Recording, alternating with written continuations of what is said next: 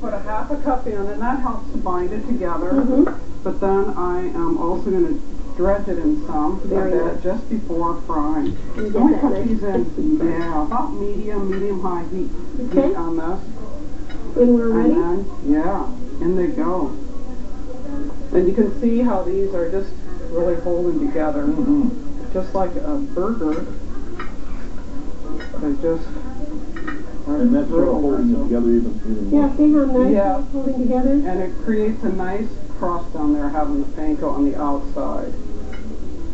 The crust has got a lot of taste in it, too. Oh, yeah, I love it when it's crunchy. It's that brownness. Yep. Part of what makes it all great. One more. We'll get rid of that. All right. Okay, and now while those are cooking, we need to whip up the tarragon.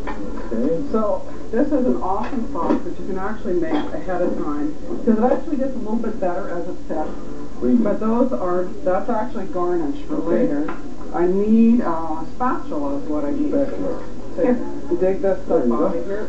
So we have a cup of sour cream. I didn't say this was healthy.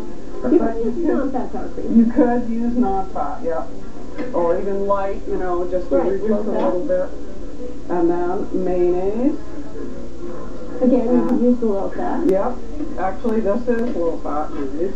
So there we are. And onion. Oh boy. And it's one of the great things about food processors, because they do all the work for you. You have to chop any of this. Toss it in. I do give the chives a little bit of a snip, because sometimes they get wrapped around the blade. They do. They can kind of have that problem sometimes. So let's see, we got to get a bit of salt and sweet pepper in there. And that's kind of a tip taste sort of thing. If you wanted to do a little chili pepper, you could. Ooh, okay. And then there it is. You could, if you want to add a little more heat. I love heat in the kitchen. Okay, and then we have a couple teaspoons of Dijon mustard. I love Dijon. All right. And this. And then, of course, the parsley.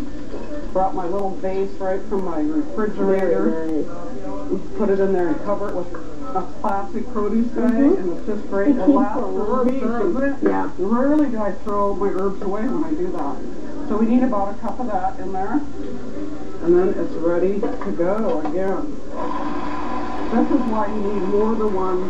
More than one bowl. More than one bowl. Or you could make it the day before, and then it has a chance to go to the dishwasher and come out. There you go. Would it be a good idea to let it sit for a day? Oh, yeah. The tarragon sauce, the flavors will just get that much better. And this sauce can be used as dips. I've used it in potato salad before. Oh, I think that's great. And it's awesome with salmon. The same exact recipe is incredible to use salmon with it also. And you could use any kind of firm white fish, but halibut, as George said, is okay, so what do we do now? So here is our sauce. And we're ready to add it to it. Good stuff, George. There we go. We will prevail, and I guess we can just pour some right in here. It makes a great dip for crackers and vegetables. And great way to if squeeze you had it. some left over, that would make a great dip for watching a football game. Absolutely, it's a great tip dip. Yeah. Yep, it's really. And isn't it, they're just gorgeous the way they do stuff like that. That's beautiful. Now, are they done? They're cooking that long? It's about 4 minutes on each side. It really does not take that long. So, George, you ready to try this? I You sure have to try it with some of this. Now, you have to get some of my other red stuff? Yeah, the red stuff here is actually oven roasted tomatoes. It's another awesome recipe, which is in the cookbook.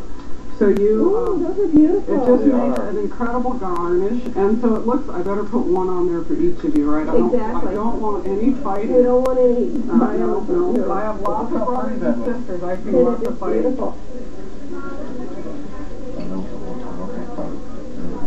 The oven roasted tomatoes. I'm so glad that's going to be in the cookbook as well, because you can get miles out of that recipe. And it's a thing to do. Very versatile. We didn't have extra tomatoes. Yes, and it can be Or if you only want to make this, that would be just fine, folks. Really, that is delicious. But call us before you make this, because we're going to want to come to dinner. Isn't that wonderful? This is great. Absolutely. Please get the recipes. You'll enjoy them. There's over 500 in the book. You'll never be able to do all the recipes. You won't. But boy, will you have fun trying. Give us a call, please, at, let's see, 1-800-443-1999. And talk to our wonderful volunteers. They're doing a great job for us, and they'll do a great job for you, getting you this recipes to put into your kitchen and in your family. Call us. Thank you. That's wonderful.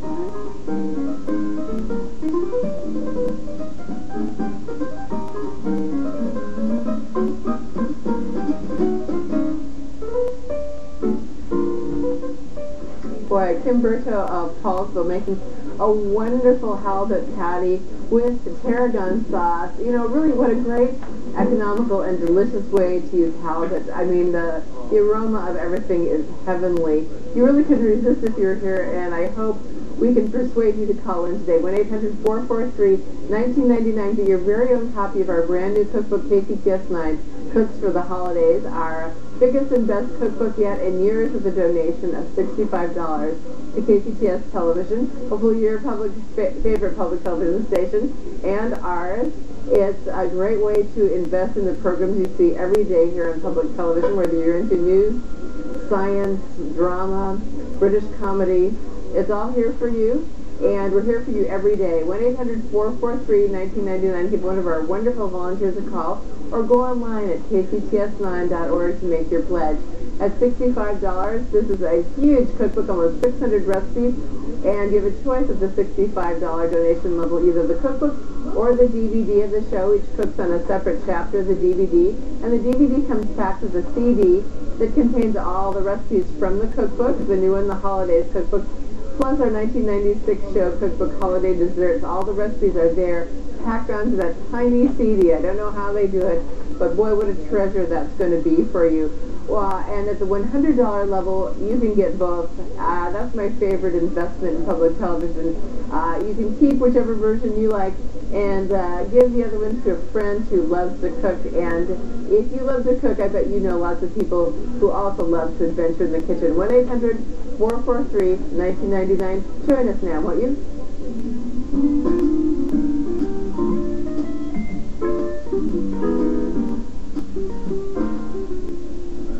I had a good time at the next place. I heard that. I managed to get to the Space Needle, folks, and Chef Jeff Maxfield, who is the chef at the Space Needle, Sky City at the Space Needle, he fixed us a pecan-crusted goat cheese followed by a seared wild Chinook salmon. And with that view on a beautiful sunny day and that quality of food, it was a treat indeed. It sounds fantastic. It was. Let's go. Enjoy.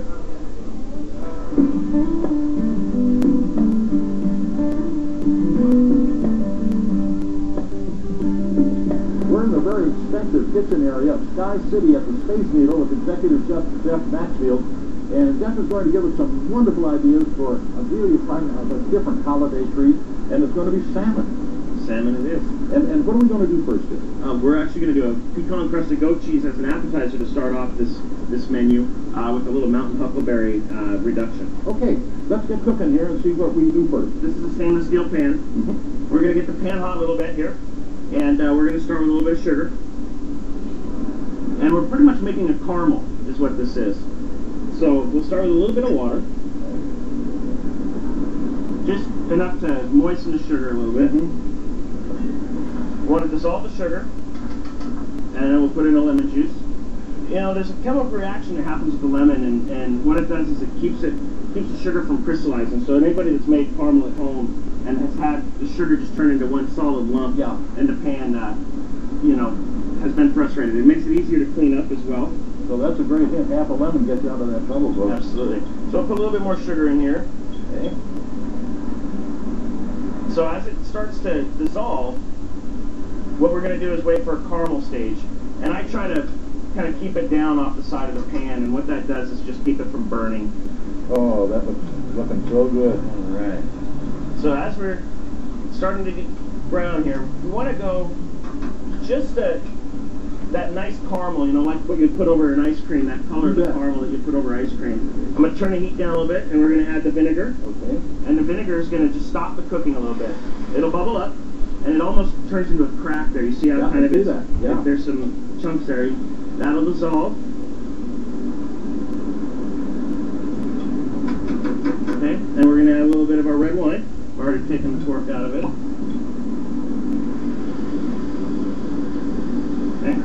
Jeff, obviously, you've done this often, you don't measure, but will our people be able to know when they use this recipe how much to put in, at least from the beginning? Absolutely. You know, we've got about a cup, it's about a cup of sugar, juice of half of a lemon, just enough water. There's water really just enough to soften the sugar and to dissolve the sugar.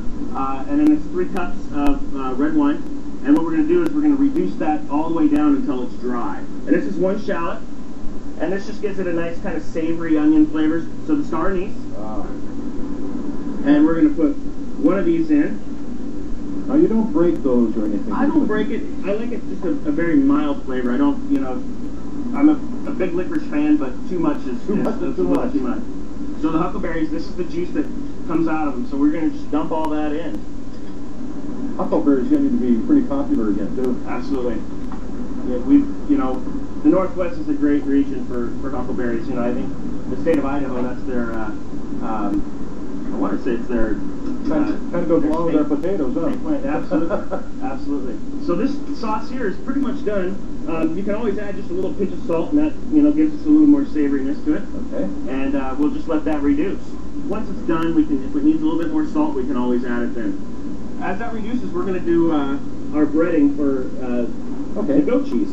We've got 2 ingredients here. One is pecans. You can substitute any of your favorite nuts. Okay. These are just toasted and chopped. For our purpose, we actually chop them a little bit finer. So just after they're toasted, let them cool off to where you can touch them, and then just rough cut them with a knife. And we've actually got a mixture that's already done here. Okay. That has 2 to 1. It's pecans and panko, which is a Japanese breadcrumb. I've got a little bowl here that we're going to crack our eggs into. And this is going to be kind of act as a glue for everything to stick to it. Okay. And we'll just beat the eggs. Okay. So I've got goat cheese here, which is just a this is a softened goat cheese. It comes in a nice little log shape, so it's real easy for us to cut it into discs. So we cut it just into a disc there, 3/4 of an inch thick. I mean, this is enough to share between 2 or 3 people. We'll season with a little bit of salt and pepper. And we're going to go directly into the flour. Oh, okay. One of the tricks too is to have 1 wet hand and 1 dry hand, so that you don't have glue on both hands. Into the egg. Into the egg. Okay. Coat it real nice. And then we'll go into the breadcrumb mixture. So we'll go back into the egg mixture. And then again into the breadcrumb. So you want to get the oil right around 300 degrees. You're pretty much looking for it to make some noise. With our sauce here, what we do is we just make a nice little pile here in the center of the plate, and you can drag it if you want to. And just kind of want to move that goat cheese around a little bit. You don't want to let it sit in one spot. What we serve it with is a little salad made up of a little bit of wild arugula, and then we mix it with a little bit of basil. So just pull the basil leaves. 2 to 1 usually. I put a little bit more arugula than basil. Okay. And we'll put a little bit of black pepper on there, a little bit of salt, and some of this olive oil. Just drizzle that on there just to give it a little bit of a nice sheen. So you've got a good little salad going on there. And our goat cheese should be just about done. So when I remove it, what I'll do is I'll remove it right into a towel to kind of take that extra oil off of it. And you just pop that right there down in the nice puddle of the huckleberry there. A little salad here. It looks delicious, but look at the colors too for a beautiful presentation on your table. These are crostinis. And there you have it. We'll put a little bit the rest of the salad, why not? It is crusty, and you have to go crusty. through it. Yeah. There you Okay. are. And right on a Christine here, George. There we go. Okay.